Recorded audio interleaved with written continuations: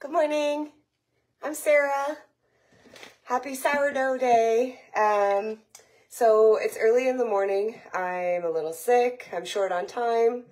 I have a lot going on, but I'm also getting behind on bread. We've eaten it all up, and I've got neighbors who like to buy it and everything else. So I'm going to mix up 2 batches of bread that will make, one of them I'm going to split into 2 900-gram loaves, and one of them I'll split into 3 600-gram loaves. So when I bake later, I will have 5 loaves of bread. So what I'm going to do during this live today is mix up 2 batches of the beginner bread recipe. And while I'm waiting for it to get ready to stretch and fold, I'm going to talk about starters, talk about some dehydrated starter. So I actually have some, and I've been experimenting a little bit with it, and just get through this. But I thought with all the new members who are in the group, with everything that's going on, just being able to see the process might be helpful. In the description of this live, this video, I've posted a Linktree link, which brings you to the YouTube tutorials, the Facebook tutorials, list of tools on Amazon, everything you could really ever need to make sourdough bread. So first things first, the recipe for the beginner bread recipe is 120 grams of starter, 20 grams of salt, 680 grams of water, and 1,000 total grams of flour. I'm probably going to use about 850 grams of all-purpose flour today and 150 grams of whole wheat flour for the total 1,000. So here is my starter, and it had peaked last night. It's beyond peak. The ideal time would definitely be to use it while it's at peak. However, if you're busy and you know it's well fed and it's a happy, mature starter, it's okay to use it after peak. My second starter is a little closer to peak. This is Mama, my main starter. And this one's actually a starter that I have made from dehydrated starter. So I'll talk about that after we get this mixed up. So let's just mix the recipe. So I just put my bowl on the scale and I tare it to 0 so that the scale is ignoring the bowl. And the first thing that I do is measure in 120 grams of starter. So I'm just going to stir my starter down and put in 120 grams.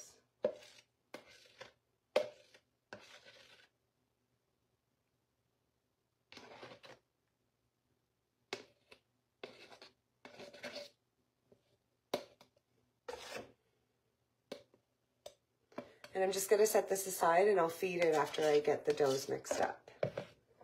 So I'm going to tare the scale to 0 again. So now it's ignoring the bowl and the starter. And I'm going to add 680 grams of room temperature water.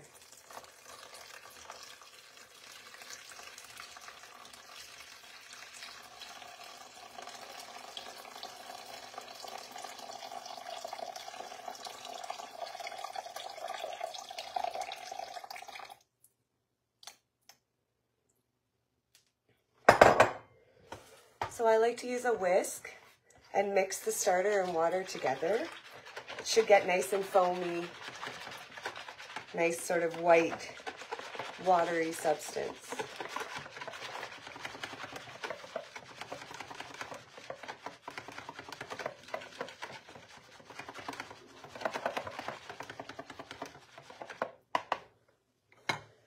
Now I'm going to stick my mix back on the scale. So I've got the 120 grams of starter and the 680 grams of water blended together. I'm going to tare my scale back to 0 again. And now I'm going to add a total of 1,000 grams of flour. So I'm going to go with about 850 of regular all-purpose flour and then 150 grams of whole wheat.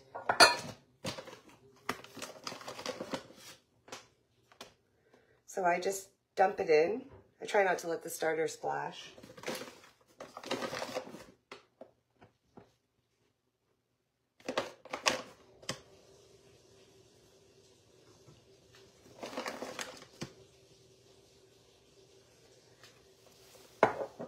I'm just going to top it off with the whole wheat flour.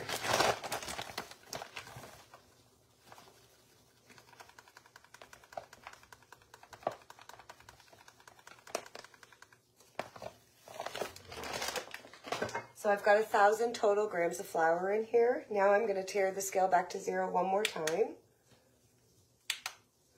And I'm going to add 20 grams of salt.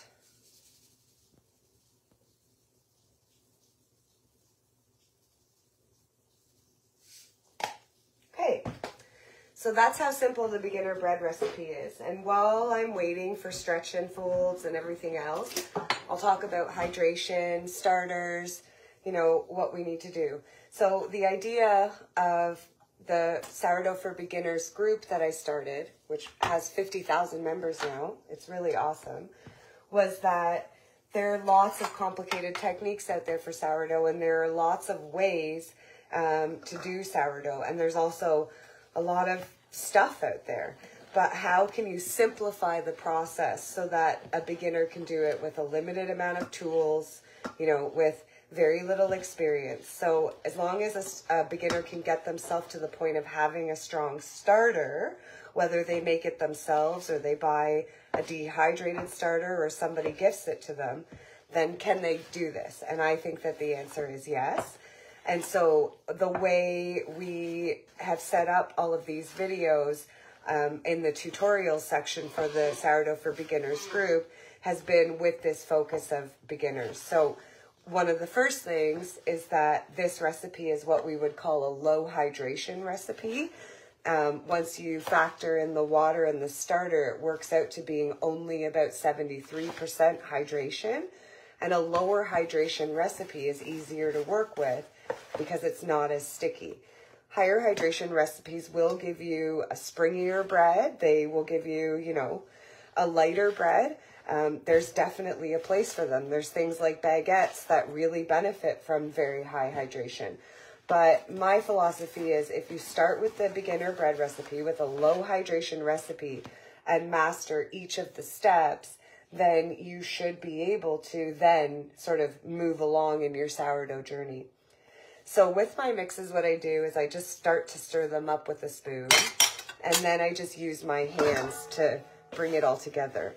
So during this first mix, all we're looking for is a shaggy dough, and trying to sort of distribute the flour and water through the dough as much as we can. And once this is mixed, I'm going to set it aside and let it sit for about 30 minutes, and then I'll begin the stretch and fold process. So here we go. So that's looking pretty good. So you can see it's quite sticky, it's quite shaggy. And what I'm going to do is I'm going to let it sit now for 30 minutes. And during that 30 minutes, the starter's going to start to activate the flour. The water's going to soak into the flour more evenly. Okay, so I'm going to set this one aside. I'm going to rinse my hands and grab some more water, and then I'll mix up a second batch.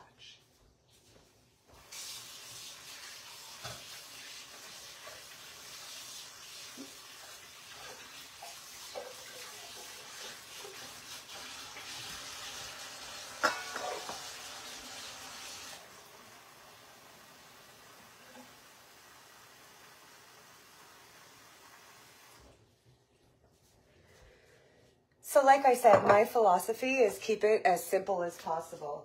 I'm just using regular all-purpose flour, you know, inexpensive whole wheat flour, tap water.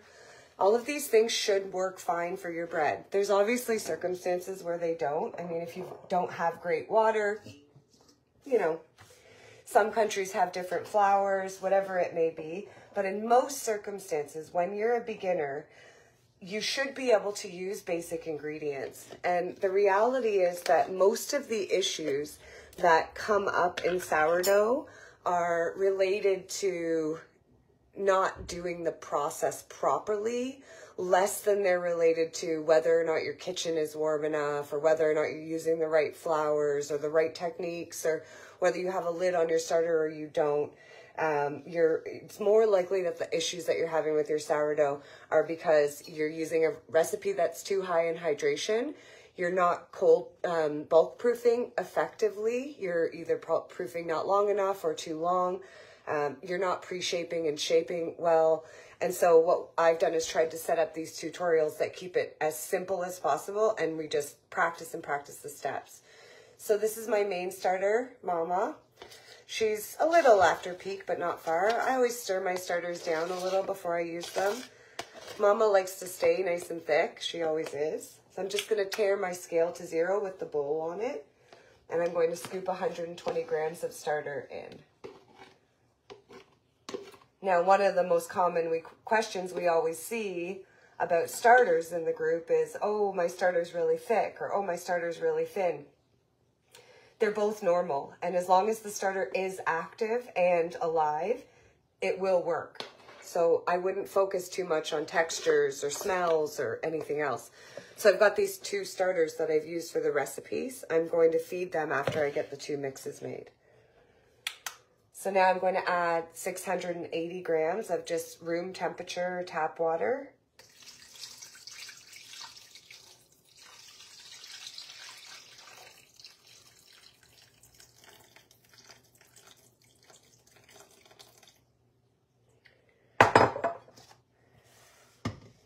And I'm going to use my whisk and mix them together. Mama, my main starter, she's a little thicker, so I'll have to sort of mix it a little more. You can kind of see the starters sort of goopy and floating around in there. But I just keep mixing until it makes sort of a thick, watery mix.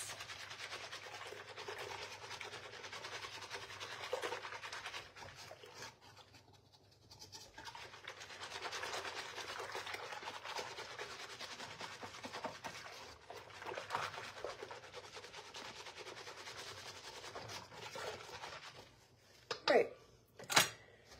So again, back on the scale, and I'm going to tare the scale back to 0.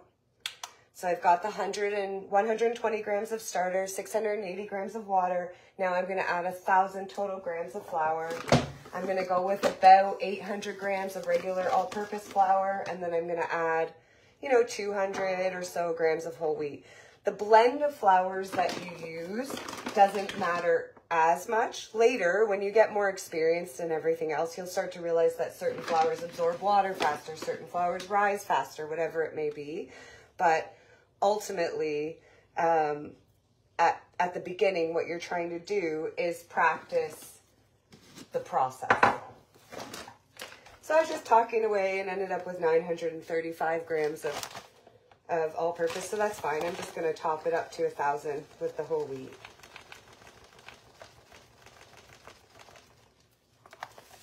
There we go. And then again, I'm just going to tare the scale back to 0 one more time and add 20 grams of salt.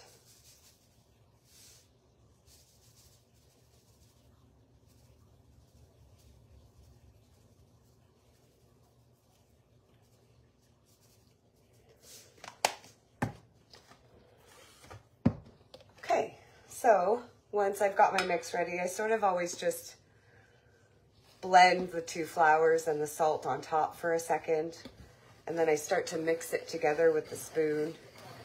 I use the spoon until enough flour and water have been absorbed that it sort of turns into a ball and you can't really mix it with the spoon anymore, and then I switch to my hands.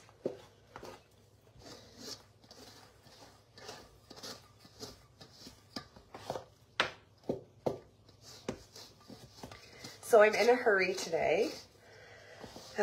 My daughter has to leave for school. It's 8:38 a.m. right now, and I think that my daughter has to leave for school by 10:15, so 9:30, so I don't quite have 2 hours for stretch and folding. And I definitely don't have time to be here while my bread bulk proofs. So what I'm going to do is I'm going to speed up the stretch and folds a little bit. I'll probably do them every 15 or 20 minutes instead of every 30 minutes. And then I'm going to get these doughs into my bulk proofing containers, and I'm actually going to stick them straight in the fridge.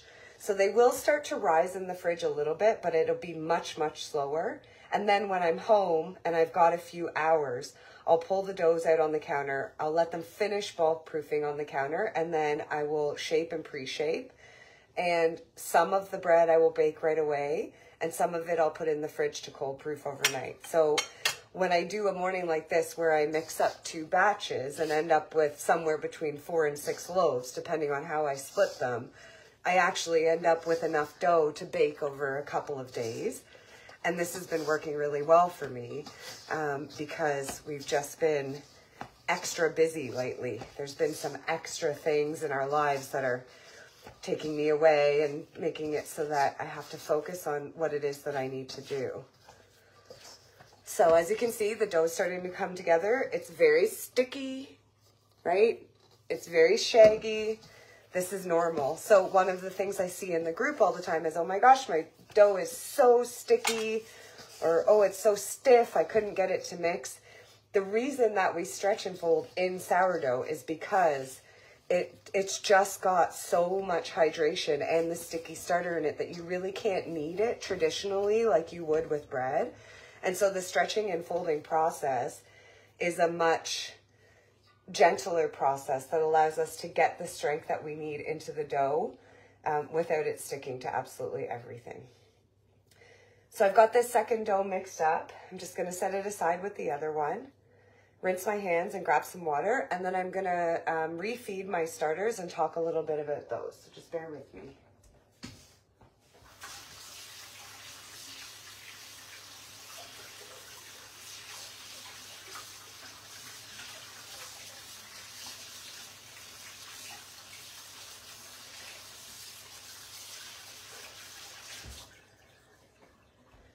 Okay, so I'm going to do my first stretch and fold for those 2 mixes after about 15 minutes. Usually I would wait 30 minutes, and then I would do 4 stretch and folds every 30 minutes after that. So the whole process from beginning to end is nearly 3 hours, but I don't have that time today.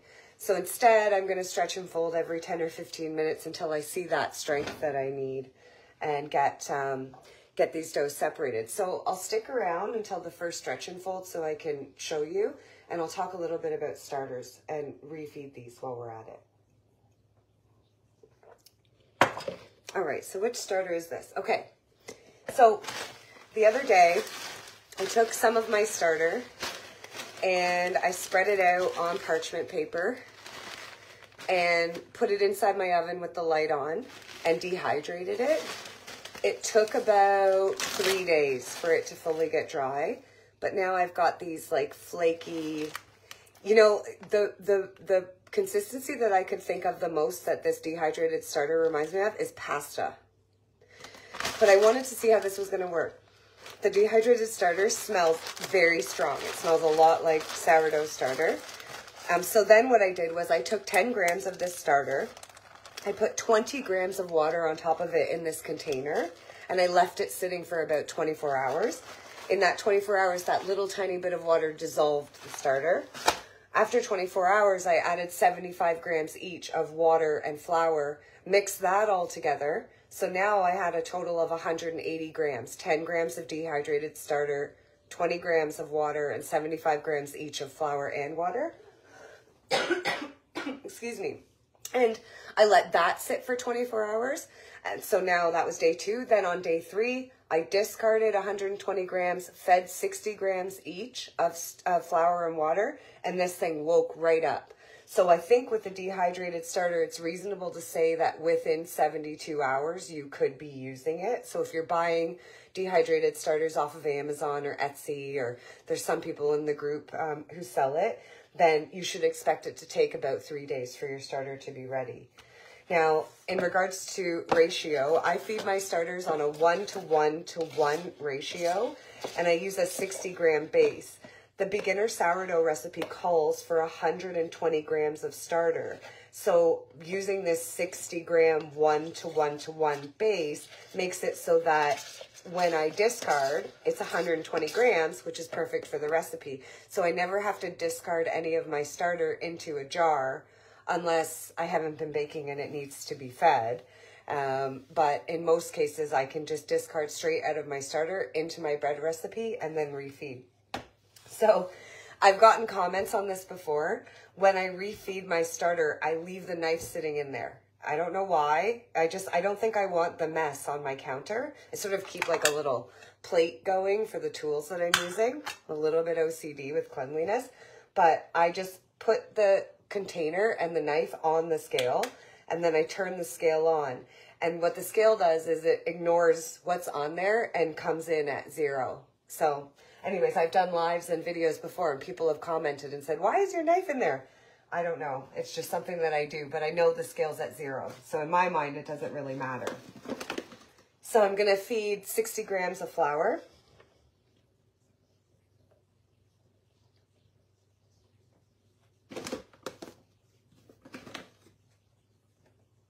Whoopsie.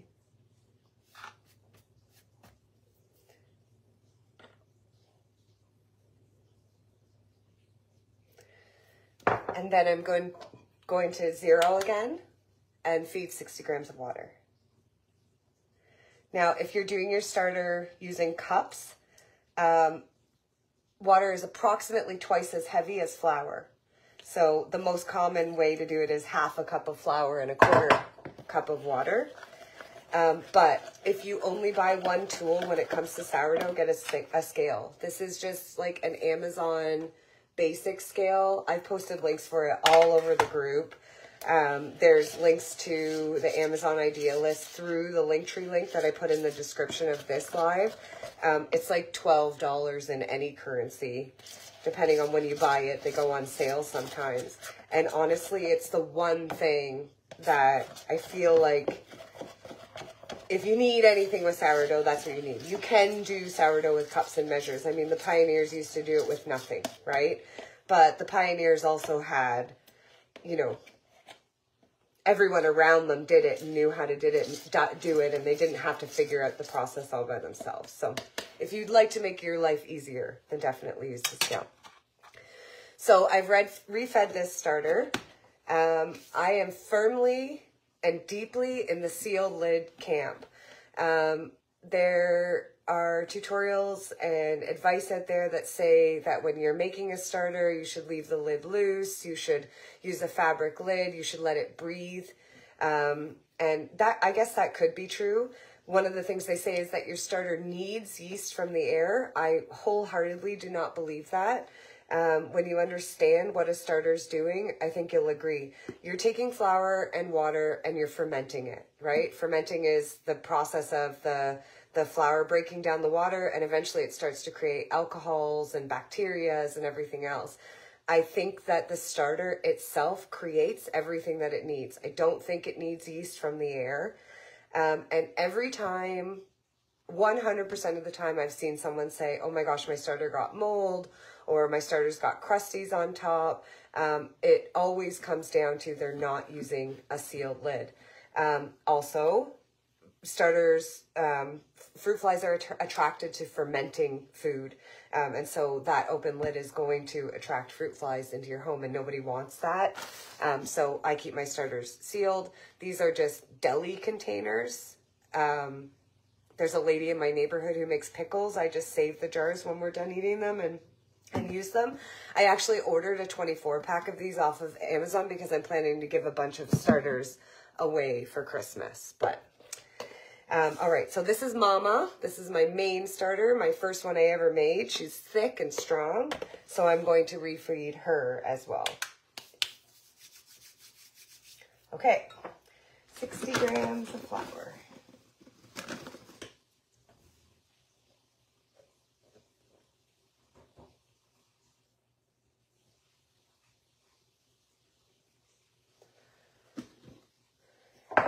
And then I'll just tare back to 0 and 60 grams of water.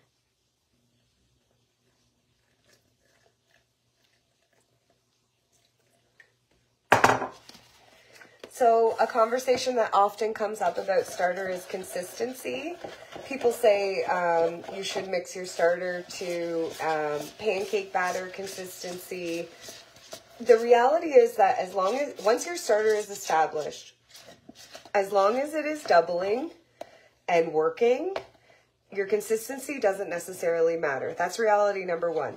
Reality number two is that your consistency of your starter changes as it goes through the fermentation process, right? So I'm just going to show you Mama. She's thick. Like, I don't know if you would call that pancake batter, but I like super thin pancakes. But when I mix her, she's thick. And by morning, when I use her, or this afternoon, 4 to 6 hours at peak, presumably, she'll have thinned out a little, but it's just a thick starter. Just is what it is. And then I've got other starters. I'm going to pull one out of the fridge and show you right now that just stay watery. And the reality is that they all work just as well. So this other starter that I mixed, you can see that the consistency of this one is a little thinner than Mama. It moves on its own. And then I'm going to show you one more.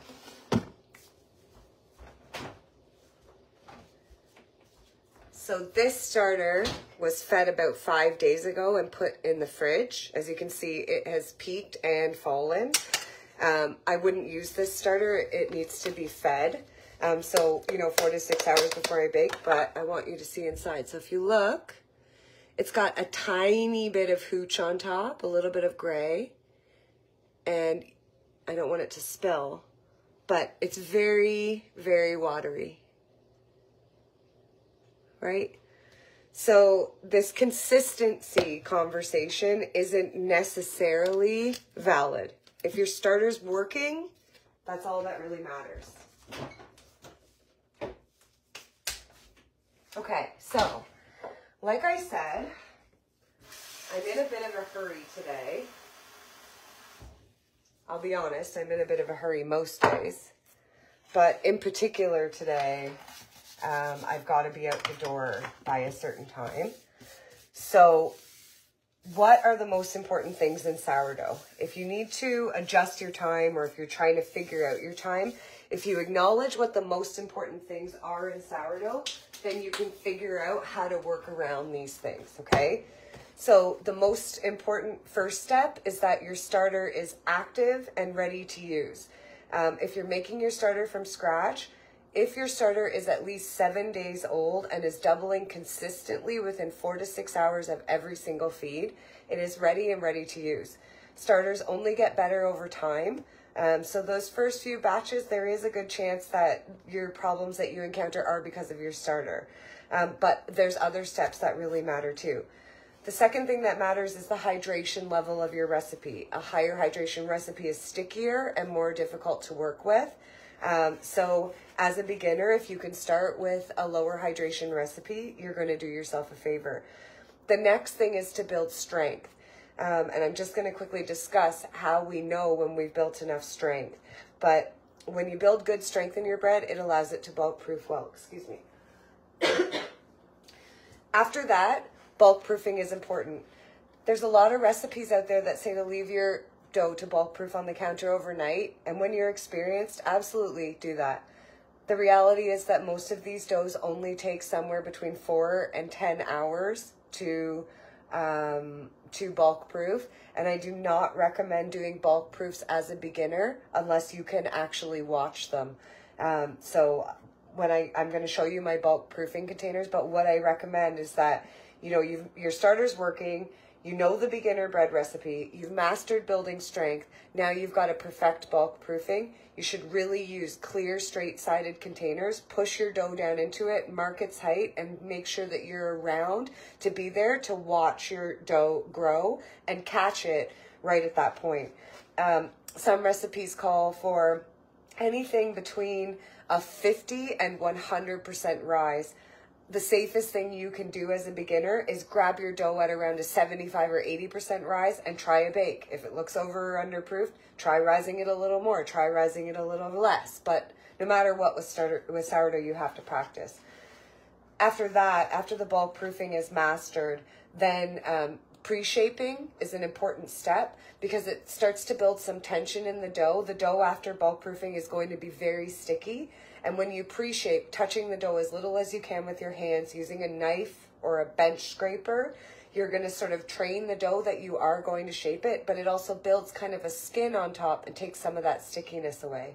And then finally, when you're shaping, you're using lots of flour. So one of the things that we hear all the time is, it's sticky, what do I do, right? It's supposed to be sticky, and there's ways to manage it through its stickiness. It's whether or not it's the right kind of sticky. So for me, what I'm going to do is I'm going to rush my stretch and folds. I'm going to do them every 10 or 15 minutes or so until I get 4 or 5 in, until I see the strength that I need. With my experience, I know how. And then I'm going to get this dough into my bulk proofing containers, and I'm going to stick them in the fridge so that they don't bulk proof while I'm gone today, because I'm probably going to be gone most of the day. When I get back, they will have proofed a little bit in the fridge, but I'll be able to pull them out of the fridge and watch them until they're at that right bulk proofing level. I'll probably do another live at that point and go over shaping and pre-shaping. So it's 8:54. I mixed, the second dough was done at 8:38. This one would have been done at about 8:33. So it's been about 20 minutes. So I'm going to do a stretch and fold. So I'm just going to get my hand wet. I usually always try to, I don't keep it soaked, but I just get it damp and I try to get my palm wet. And what I'm going to do is I'm going to scoop under my dough. And if you watch, this is our first stretch and fold, right? The dough is going to rip. I'm just going to fold it over. So now I'm going to work my way all the way around the dough. And I like to sort of give it a shake and encourage it to stretch. And as you're doing your stretch and folding, you'll notice it starts to come up way less. But that first stretch, it came up a lot, right? And the other thing is, with your first stretch, you'll notice that if you grab the dough and hold it, it'll start to come apart. The way you know that you've built enough strength in your dough is when that stops happening. I mean, you'll always be able to rip your dough if you're using your muscles, right? But if you're being gentle, then after the third or fourth stretch and fold, you'll see it start to hold together. So even after the first stretch and fold, it's still shaggy and lumpy, but it's a lot smoother than it was. So this one hasn't been stretched and folded yet, and you can see it's quite bumpy, lumpy, shaggy, whereas this one has had a quick stretch and fold, and it's a lot smoother. It's a lot more like a ball. So I'll just take my hands and I'll sort of work around this, and if you watch, I can actually already begin to coax it into a ball. See, it's starting to move together with itself, pulling away from the edges of the bowl. All right, so let's stretch and fold this one. So same thing, I'll just show you. So I'm gonna go under. I can see there's dry spots, there's wet spots, it's messy. It feels very sticky. It's getting all over my hands. This is all normal. So I'm just gonna go around. With my first stretch and fold, I don't usually only do north, south, west, east. I usually just keep making my way around. You'll notice that by the fifth or sixth stretch and fold, it's not even really stretching anymore. It's coming out together. But with that first stretch and fold, because I'm a lazy mixer, I like to just build it up that little bit of strength. Okay, let me just rinse my hands.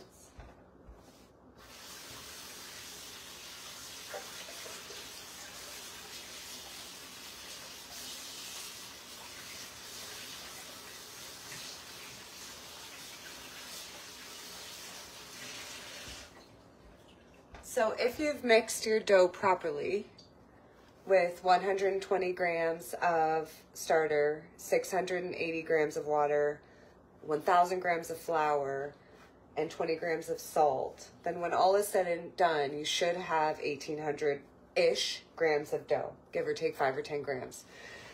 So what I do with these doughs is I either split them into 2 900-gram loaves, or 3 600-gram loaves. The 600-gram loaves I just cook in little loaf pans, and the 900 grams I cook in bigger loaf pans, or I'll open bake them on a stone or cook them in a Dutch oven, whatever I feel like. Now, I did mention that in the description of this live video, I've put a Linktree link, and it takes you to all of, it's a gateway to all of the tutorials that we've created. But in that link, I put sort of the most important ones.